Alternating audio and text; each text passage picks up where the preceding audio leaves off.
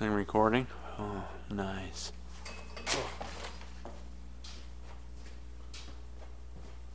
So, anyways, today we'll go over I get a lot of questions about the 6.6 gas engine. I'm going to play this video on the TV so we can kind of go through it. This is a fast lane truck video. I don't own rights to it. These guys have a great channel on YouTube. Watch them. They get into all the new stuff. You know, they do some old comparisons like viewer to buy. They kind of have a channel very similar to mine, with about 100 times better video production and things like that. They're not quite as redneck and unrefined as me, but I'll kind of go through the 6.6 and what I like about it. That part will be really short, and what I don't like about it, which will be most of the video. So we'll kind of get into this. I'll play it, and we can kind of, they'll go through a breakdown of the engine. I'll kind of bring in the layman's terms, and I cannot even explain why Chevy uses the words they do sometimes when they're going through this stuff, but we'll get there in a second. Available for this unique heavy-duty segment. So start with a block. Does the block compare to the 6-liter, or how does that work? So what's common between the 6-liter and this is they're both gray cast iron materials. But if you look, this is really, the architecture is common with more of our Gen 5 architecture. Okay, got it. So it's the gray cast iron, but it's got all the lessons we've learned for light weighting where possible from the Gen 5 architecture. But of course, this block is unique for the heavy-duty segment with that material. We've also improved the cooling. It has inner bore cooling, so the Siamese. What he's pretty much saying is inner bore cooling is right there between your cylinders. They're going to have little water passages so that water jackets can make it all the way around the cylinder entirely. That's a good thing. I don't know if it's like a make or break difference in any scenario, but when you're trying to squeeze this much power out of a small block, you're going to have. That's a good thing. One of the good things about the 7.3 large displacement, there's more places for the heat to go. That your heat dispersion is going to be much better. Yeah. Bore, but it has a cooling jacket, little bores between them to allow coolant to flow to reject some of the heat that you may accumulate during heavy-duty use. Okay, well let's touch on some of the unique points of this engine. Sure. 401. Pretty good power, 464. That is an impressive number for a small block, being at that RPM, and that's a pretty good number. It's not the 7.3, but you know, that's it's not bad. 10.8 to 1. Not super stoked about that. That's just getting high, and you're starting to get into higher drive pressures and things like that. You know, not a terrible thing, but it's just one more thing to kind of just more stress on stuff. Okay, so one of the things that we're most proud of is the introduction of direct injection into this heavy-duty segment. That is an industry first. So as you can see here, So industry first, he says that. He means in the terms of the heavy-duty market. Direct injection's been out for a while. Toyota's used it for a while, and what Toyota has run into is the intake runner here. Your intake, that's an exhaust valve, but we'll use it for kind of explain here, but your intake valve, your gas should come in on a multi-port. You got an injector up here and your gas comes in and it cleans that valve off every time it goes through. It keeps the carbon off. Well, now you don't have that gas working as a detergent in there, and that you've got intake valve carboning, and what Toyota has done to combat that is gone with another set of injectors in the intake runner to, I think, run it in idle to help keep that clean. There's things you can do, like VG makes a product that's a throttle body intake cleaner that works really good. If you do that, I'd say, I don't know, 25, 50,000 miles, that'll be all right. But just another thing you got to do. This is one of my biggest concerns right here is you got a high pressure fuel pump, expensive to replace, destined to not last overly long because there's no lubricity in gasoline. You've got a sweet fail point here of where gas can go down into the crankcase. Gasoline, like I said, has no lubricity, dilutes your oil, and likes to flatten cams. So that's a cool deal. Yeah, direct injection injectors running under high pressure. The days of your $30, $40 piece injectors are now gone. You're probably in this at least. I don't know. I can't find any online yet, but I cannot imagine they're less than $300 a piece. You're going to have a service life on them because of the high pressure, and you're just going to have wear parts. More stuff to go wrong. It's like they're taking everything that's a benefit. The reason that I go gas is to avoid expensive repair costs and improve like long-term durability, right? And the biggest problem with the new diesels is the fuel systems to meet emissions. So now we're going to take that technology and how much it sucks and put it into this and make this suck too. So that's cool. Fuel comes in from the low pressure pump at 400 kPa, comes through to the high. kPa is like 55, 60 psi, somewhere in there. I don't know why they use those words. Like, use it so everybody can relate it to something. I mean, come on. Pressure fuel pump, which is actuated off the camshaft here in the rear, and eventually is increased up to 15 megapascals. Megapascals. It is America, and this is the form of measurement that they want to use. Megapascal. It's like 2,000. Is it 2,000? I think it's like 2,200, 2,500 psi, somewhere in there. Why? Why would they use that term? Because everybody goes, holy crap, that's pretty high fuel pressure for a gas engine. Why do we need that? That's destined to wear something out. So we're going to use it, megapascal, and use a term that nobody's familiar with and nobody uses. And I guarantee when they designed this engine, they designed it using pounds per square inch on the fuel system. And yeah, so that's cool. The other thing on the fuel system that he won't touch on is this is a dead-headed fuel system. They have no return line going back to the tank because they want to keep the gas cool. Because you know, always under this kind of pressure, you're going to get that gasoline, and like diesel fuel the same way, it gets hot. So I'm trying to keep that tank temperature down to keep you from evaporating all of your fuel out of the tank, because our high-pressure fuel system is now superheating your fuel, and so they deadhead the pumps and everything, which is going to make things kind of loud and a little less refined. It won't be that big of a deal in terms of noise, but just another weird thing we're going to screw around with, get into some new technology stuff, and see the thing. So I really don't like this system, even though my Ranger has it, but I'm not dependent on my Ranger. I'm not pulling long and hard every day. And my Ranger is not part of my business. I bought it as a screw-around truck. This is not an engine I would buy to depend on and have for 250, 300,000 miles and try to make your money back with. Before it comes out from there into the actual fuel rails, and then ejected directly into the cylinder with a very specifically engineered shape and geometry in the bore to make sure that we have the right mixing of fuel.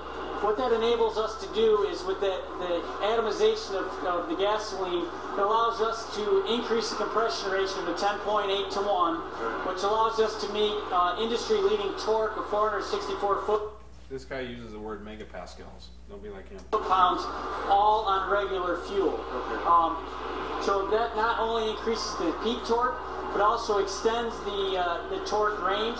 We have 20% more torque throughout the entire speed range. So whether or not you're pulling stumps or pulling a large trailer up the hill, this engine has no compromises.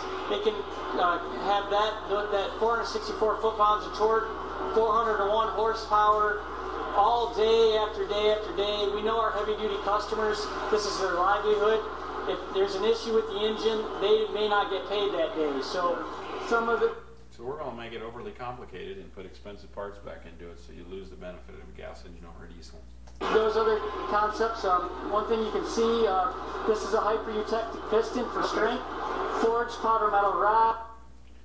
PMR rods have been around for like, well, I know the Power Stroke has used them since 2001, so breakthrough technology. It is a forged steel crankshaft.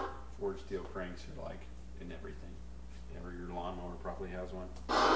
Stainless steel exhaust manifolds to handle the additional heat, and all those basically lead to the uncompromised durability of the engine. Okay, what's going on up front here? Sure thing. Some of the other key features I'd like to point out, variable valve actuation. It is a dual equal system, which means the intake and exhaust. Variable valve timing's been out forever, but it's definitely something that is why you want to run good oil to keep those cam phasers and stuff and your slack adjusters from showing excessive wear, because as soon as they start to show wear, that engine's going to act up real bad. Is actuated off one camshaft. It is still the push rod technology that we have on our Gen 5 applications, and that allows us to have a very compact engine. The overall power density of this engine makes a lot of power and torque with a very small size. Also, industry first is the variable oil pump. What that allows us is to meet whatever the usage requirement. Are we recording again? Oh, nice. Anyways, sorry about that. I had to jet for a brief moment. Get back into this. Severe towing a trailer up a large grade in the desert, or if you're just driving around unloaded in cooler climates, we will dial in the oil pressure to meet the exact customer needs at that time. So he's talking about the variable rate oil pump. That's an alright deal. It's just more parts to fail, but like the N14 Cummins has run a variable rate oil pump, and I'm pretty sure the ISX does too. But I don't know about Cat. But anyways, it worked fine in the N14. It was a good oil pump. The nice part about it is in a hot situation, it would be able to keep up. Keep your oil pressure up a little higher.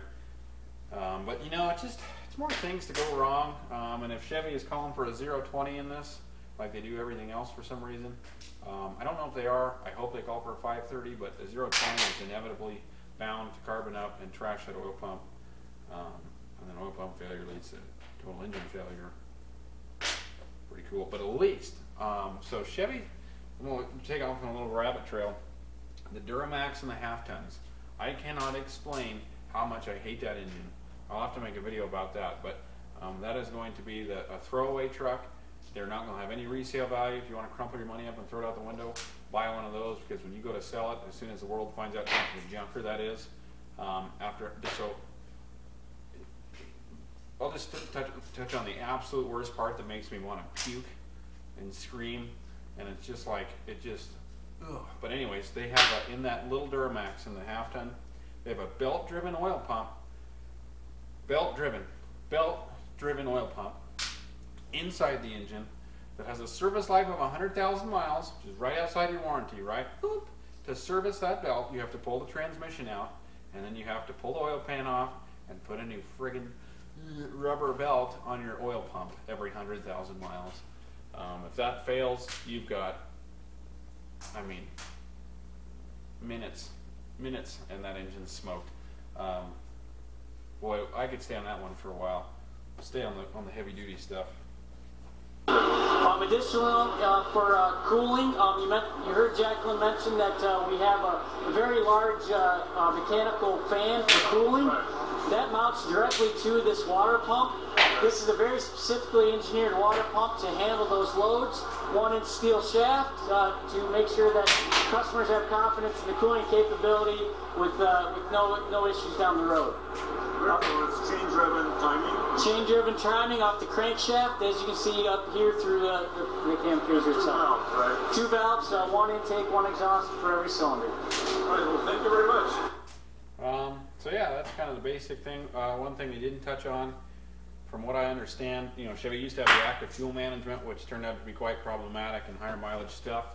The lifters would stay closed. You'd have to replace the lifters, and most of the time, like what I've done for customers is we just delete that. We go to a regular camshaft and just get rid of it, because the mileage difference is not significant enough to keep around those problematic parts. Chevy used to do it on just 4 cylinders, and from what I understand, Chevy now does that on all 8. So now you've got 16 piece of junk lifters that are bound to collapse and stay closed at some point. And yeah, I mean, I'm not excited about this yet.